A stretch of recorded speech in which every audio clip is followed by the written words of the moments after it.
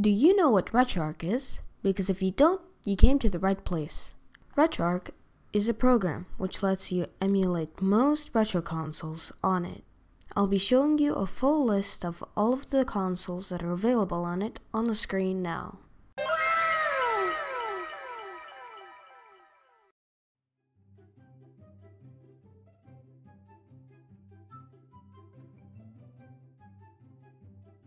To download RetroArch, go to a browser and type in RetroArch.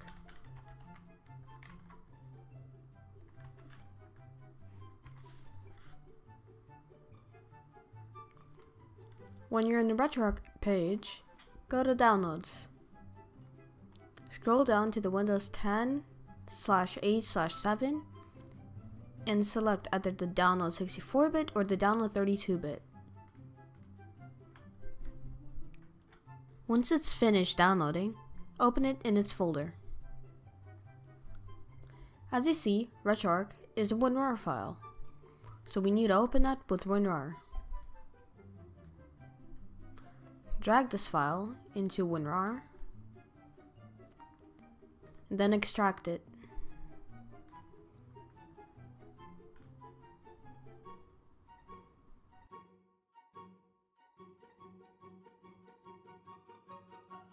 Once it's finished downloading, open it in its folder.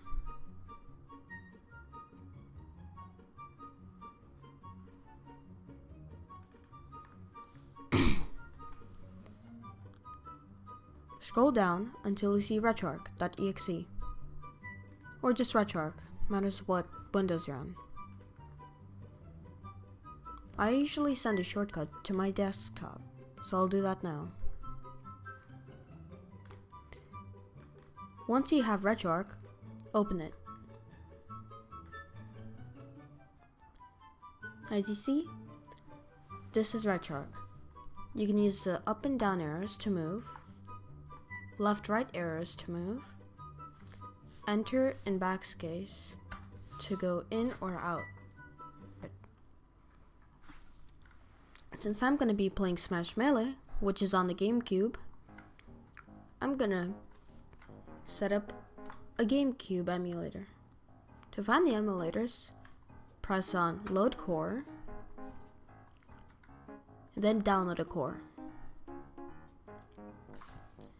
You will see all of these different emulators that you will have access to.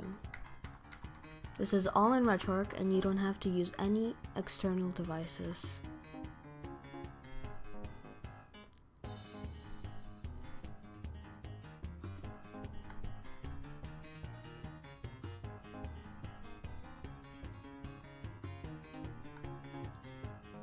The emulator that I'll be using is the Dolphin emulator, which emulates GameCube and Wii consoles. To download it, press enter on it. It will automatically extract it to your computer and you won't have to do anything. And just like that, you installed an emulator.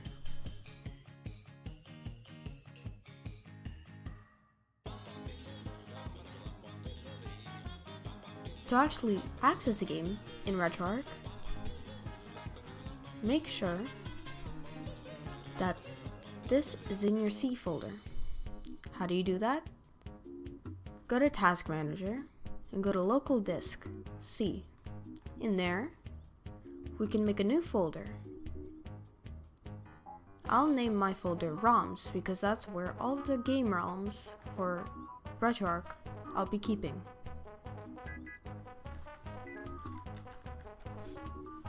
Then, you just drag this file into the ROMs file that you just created.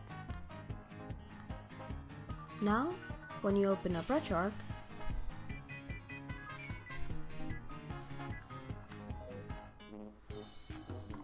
you go to this plus icon and go to Scan Directory.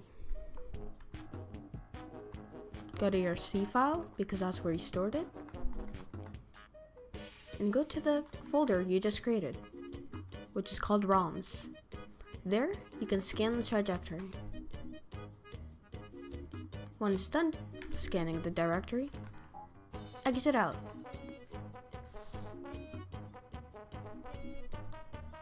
Then you would need to exit out of RetroArch and enter it again. After reloading RetroArch, a little icon should pop up with the GameCube controller. As you see here, I already downloaded some games. To actually play the game, scroll down on the controller to your game, press enter, and press enter on the run.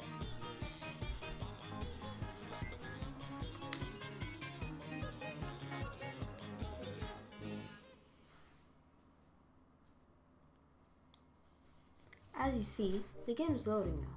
It'll take a couple of seconds for the game to fully load. You can hook up any different controller and set it up with RetroArch.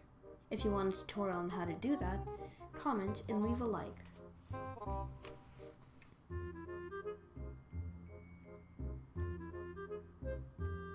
After a couple of seconds of loading, your game should start up.